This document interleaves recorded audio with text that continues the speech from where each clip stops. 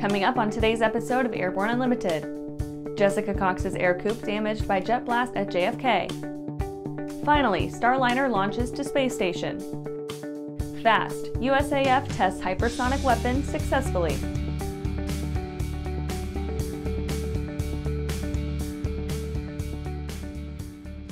Welcome to Airborne Unlimited. I'm your host, Holland Lee. Let's get into today's stories. Jessica Cox's Ercoupe damaged by jet blast at JFK. A Model C Ercoupe N26R owned and operated by Jessica Cox of RightFooted International and motivational documentary RightFooted was almost destroyed in the brief minutes it sat on the ramp at the John F. Kennedy International Airport in New York. The source of the destructive force was a business jet performing a 360-degree turn in the vicinity of the Ercoupe. Ms. Cox had arrived at JFK earlier that day, having previously made arrangements to facilitate the logistics of arrival and parking in preparation for an outreach event, only to discover upon marshaling to parking and shutdown that no tie-downs were available in the designated area. Ms. Cox and her instructor exited the aircraft, proceeded indoors for a quick bio break, intending to resolve the tie-down issue. By the time they returned, the Ercoupe had sustained road rash to its right wingtip as the thrust of the private jet performing its about face tipped the Ercoupe to the ground and swung it around about 30 degrees while it pivoted on the right main gear. What I learned from this experience is no matter where you are, tie down your airplane. Even if they don't have tie downs, find a way. Even if you're just going to the bathroom and running in to just go for a quick bathroom break and come back, make sure your airplane is tied down. Insurance is sorting it out, but the bill is expected to be about $9,000. And after the break, CAF's B-25 Miss Mitchell suffers engine trouble. Aviation Safety Resources is disrupting the market for aircraft emergency parachute recovery systems. ASR systems are smaller, lighter weight, and offer longer repack cycles than similar products available in the current market. ASR has a recovery system available for every type of aircraft: sport, experimental, light sport, general aviation, urban air mobility, vertical takeoff and landing, electric propulsion, and unmanned aerial systems. Find the right product for your aircraft at aviationsafetyresources.com. At Diamond Aircraft, innovation is in our DNA. Whether you're taking to the skies for training or business travel, every aircraft in Diamond's lineup features innovative technology, an industry-leading safety record, superior performance and efficiency, and a comfortable flying experience. No other company has pioneered as many aviation firsts, achieved more milestones, or received the same amount of industry praise as Diamond. Discover why Diamond Aircraft is one of the most trusted manufacturers in aviation at diamondaircraft.com. Well, hello, fellow pilot. I'm John King. And I'm Martha King. You know, we've all had our flying lives disrupted lately. Well, King Schools is here to help you stay up to date with courses that you can access on your desktop, iPad, or iPhone. If you'd like a refresher or just want to expand your aviation horizons, we have a course for you. So head over to kingschools.com/rusty today for details. Welcome back. Now let's take a trip around the patch for some other interesting stories. CAF's B-25 Miss Mitchell suffers engine trouble. Last week, the maintenance team of the Minnesota wing unfortunately discovered critical engine damage on their assigned B-25 Miss Mitchell. The team took swift action to repair it. Over the weekend, they further discovered that the engine will not be able to be repaired by their maintenance team, but will require a full engine overhaul at an overhaul facility. Sending the engine out for repairs adds additional costs and time to the repair project. A funding drive to restore Miss Mitchell back to flight status has started. Female Centenarian undertakes celebratory skydive. Raymond Sullivan of Sebastian, Florida, by way of the United Kingdom, took to the skies to commemorate her 100th birthday by participating in a tandem skydive. Miss Sullivan, a nurse who had served on the front lines during World War II, had probably done most everything else to this point and thought the skydive would be great if she ever hit 100. Miss Sullivan is reported as saying, quote, "I've done a lot of things in 100 years. I thought I must do it while I can," end quote. USAF races to recruit drone pilots. The United States Air Force and the Drone Racing League have apparently expanded their efforts to accelerate the recruiting and training of drone pilots in the hopes of supplying new talent to the USAF. For the past 5 seasons, the USAF has renewed its partnership with the DRL, capitalizing on the latter's expertise in marketing and attracting talent for its annual first-person view drone racing competitions, where drones equipped with cameras live stream video feed, bringing the remote viewer into the action. South Korea orders 40 Bell 505s. Textron has signed a deal to provide 40 of the Bell 505 helicopter to South Korea's military.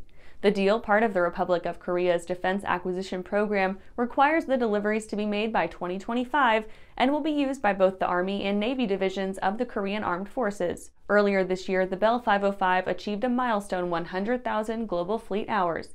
It will join Indonesia, India, Jamaica, Japan, United Arab Emirates, and Montenegro in using this helicopter for training.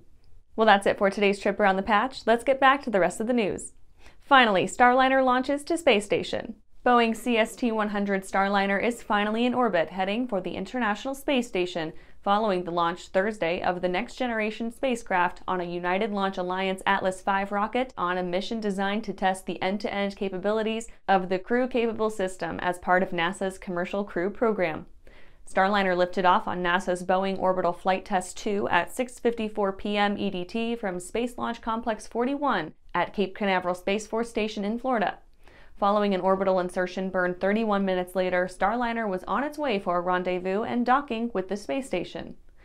Starliner is scheduled to dock to the forward port of the station's Harmony module at about 7:10 p.m. Friday, May 20th.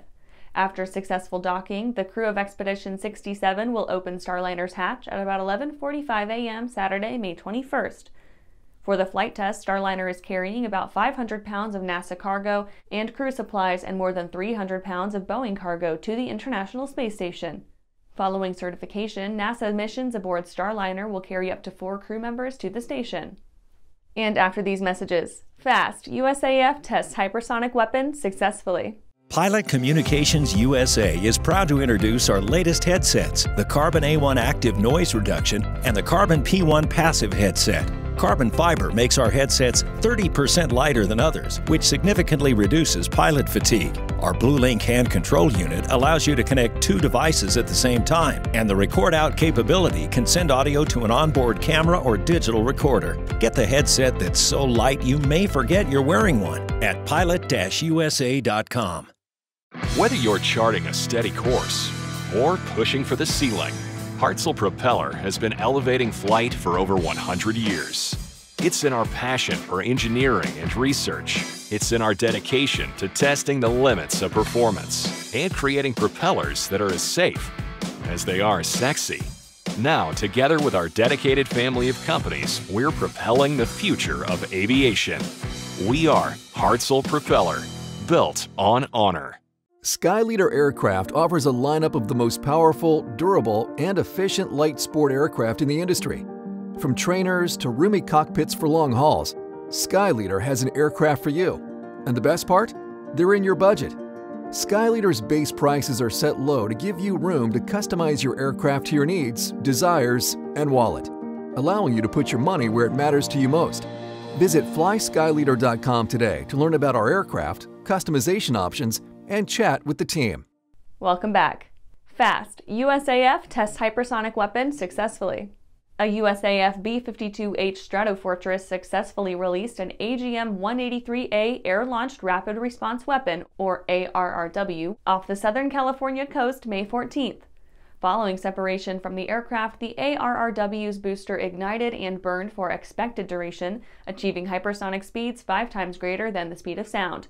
Quote, "This was a major accomplishment by the ARRW team for the weapons enterprise and our Air Force," end quote, said Brigadier General Heath Collins, Air Force Program Executive Officer for Weapons. The 419th Flight Test Squadron and the Global Power Bomber Combined Test Force, or GPB-CTF, both at Edwards Air Force Base, California, executed the test. Quote, "The test team made sure we executed this test flawlessly," end quote, said Lieutenant Colonel Michael Youngquist, 419th FLTS Commander and GPB-CTF Director. Quote, "Our highly skilled team made history on this first air-launched hypersonic weapon. We're doing everything we can to get this game-changing weapon to the warfighter as soon as possible," end quote. ARRW is designed to enable the U.S. to hold fixed, high-value, time-sensitive targets at risk in contested environments from standoff distances. It will also expand precision strike capabilities by enabling rapid response strikes against heavily defended land targets. And that's our show for today. You can catch episodes of Airborne on YouTube, Roku, or Fire TV. Just search for Aero-News or Airborne. And don't forget to follow us on social media. Thanks for watching!